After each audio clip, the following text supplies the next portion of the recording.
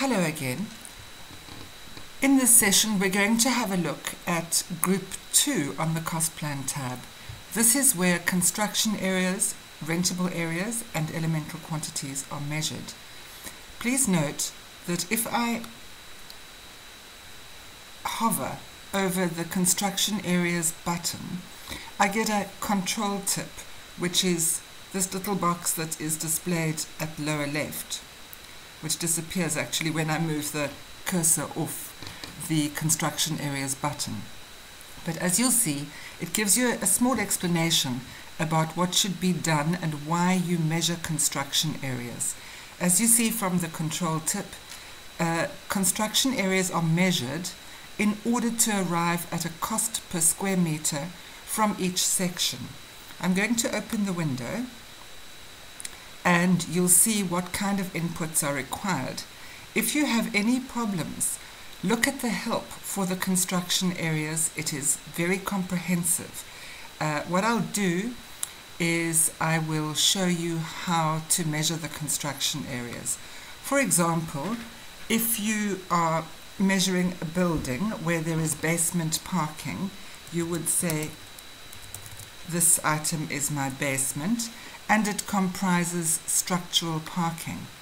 I then measure the area of the structural parking by double-clicking next to that description. And you'll see here it is listed as basement, and I need two measurements because it is square meter, i.e. an area. And I'm just going to say that the basement is, let us say, 30 by 30 meters, not very big. Because I set my section up as being locational, I now need to tell this dim sheet which location it belongs to, and that is going to be basement. When I'm happy with my dim sheet that it contains everything that I want, I can click OK and it will be updated. Notice that it has filled in the unit. What you'll notice now is that there are some additional inputs required lower down on the screen. Let us say that I'm going to work on a 6 square meter area for each bay. That will mean that I have 150 parking bays, and you'll see that it has updated the area of each bay. In the basement I don't have any parking bays, so you'll see now it's updated construction area per open parking day as 0. In addition, at the top, this input, which is construction site area, is automatically calculated, and because I said that my basement was in fact all structural parking, it hasn't updated the site area because in fact it is comprised all of structural parking. If you should want for any reason to change the area of your basement, you can simply go back to the dim sheet by double-clicking in the record selector bar to the left of the word basement, and you get taken back to the same dim sheet, and you can simply change whatever your figures are to come to a new area. I'm simply going to click OK. And if your construction area has changed, you might need to re-input the number of structural parking bays that you specified in the first place. Now I'm going to measure some construction areas for the ground floor. For the purpose of this demo, I'm just going to make it the same area as the basement. It is not structural parking and it is not open parking, so I will not tick either of these check boxes. I'm simply going to double click to go to the dim sheet and enter my dimensions for the ground floor.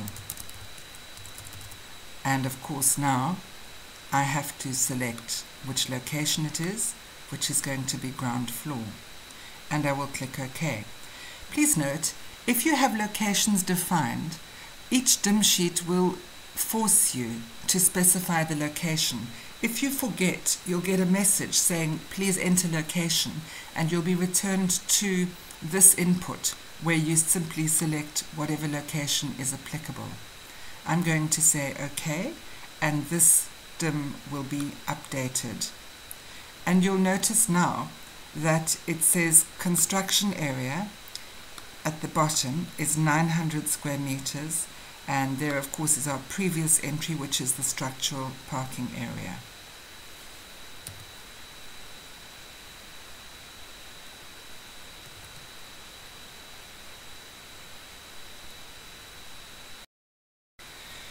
Now what you'll see is that I've entered construction areas for the offices. You'll remember when we set up our locations, we said that the offices were the first and second floors. And because there are 2 floors of offices, we assigned a factor on that location of 2. So my measurement totals 900 square meters. And here we have the application of the locational factor, which equates now to 1800 square meters for both of the office floors. And lastly, I'm just going to enter construction areas for the residential floors. I'll measure it, and I'll measure them slightly smaller than the lower floors. Let's just say I'm going to make this 20 by 30, and this is residential, and my location here will be residential floors. Note that as soon as I select the location residential floors, the locational factor is read from the locations table, and we have 600 square meters multiplied by 3, which is now 1800 square meters. I click OK to update it. I've just realized that although I now want to add some open parking, I haven't set up a location that is relevant to open parking.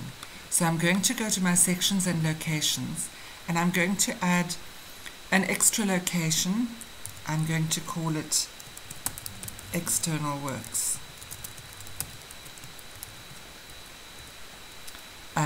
And that will do the trick. So having added that location, I'm now going to add open parking, and I'm going to tick open parking because that's relevant, and I'm going to go and measure the open parking. Let's say I'm going to allow for 100 bays at 6 square meters per bay, and I now need to select my external works location, and you'll see there is no factor, so I'm going to click OK to update it. And what you'll notice now is that I have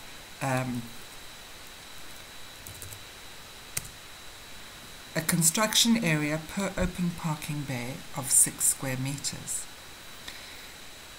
This concludes the measurement of construction or site areas. What you should know is that you can later, when using AND on, you can actually AND on from the dimensions that you have entered here. Thank you.